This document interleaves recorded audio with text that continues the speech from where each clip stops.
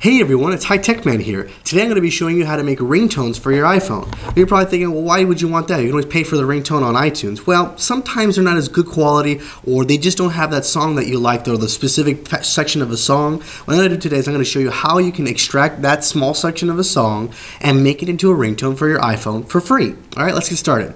So you can see here on my computer I've already have Galaxies by Owl City selected, and I just so happen to know that right at about 31 seconds into the song is right where I want my ringtone to start.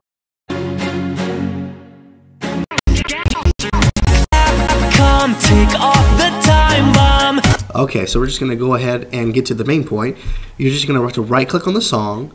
After that, you're going to want to create, get the info. Click on get info. And then you're going to want to hit options. And you see here there's going to be a start and stop time. You want to select both of those. Since I just so happen to know that where the section is that I wanted to start, I wanted to start at exactly 31 seconds, and then I want the song to stop at exactly 0, let's say 40 seconds. No, let's do 49 seconds. Okay, that's a pretty good ringtone size. So you can click OK. So now if we double click on the song, call back the Capcom, take off the top. You'll see that it automatically started at 31 seconds. Okay, so what we're going to do now is we're going to right click on the song, and you want to convert that to an AAC, or create an AAC version. You'll see now you have two files.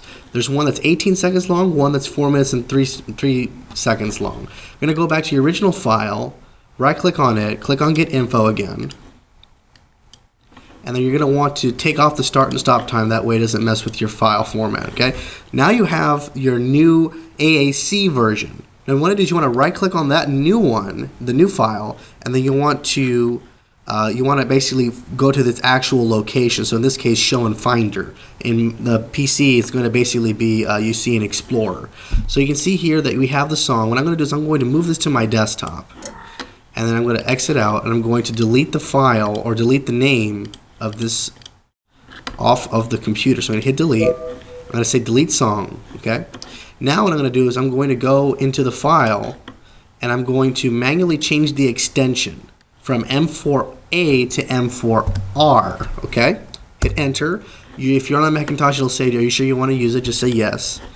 And then all you have to do now is double click on the song, and it'll automatically send it to your tone section. And then after it's automatically added, we're going to add it to my iPhone real quickly. So just hang on a second. Call back the Capcom, take off the top. So you can see right there, Galaxies by Owl City. It's right there under my tone section. So I'm going to go to my iPhone 4. And then what I'm going to do is I'm going to go to my tones. You can see it says already synchronized tones. It's all tones. So what I have to do is just hit synchronize. And just give it a second. I'll fast forward this part for you.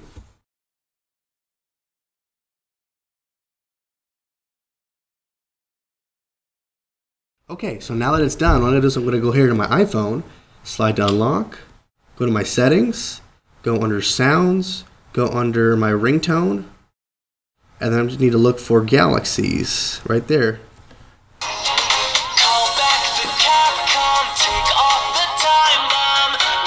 And of course, it's just going to keep ringing until you pick up the phone. But there you go. That's how you do it. That's how you create a ringtone from one of your songs with minimal effort, really.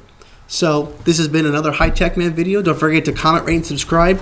And subscribe to my Twitter, guys, because I'm actually posting a bunch of news about all kinds of things that we're doing with the channel. Not only that, but news that you might want to know about iPhones, iPod Touches, Android-based devices, and all kinds of things. Again, this has been HighTeckMan signing off.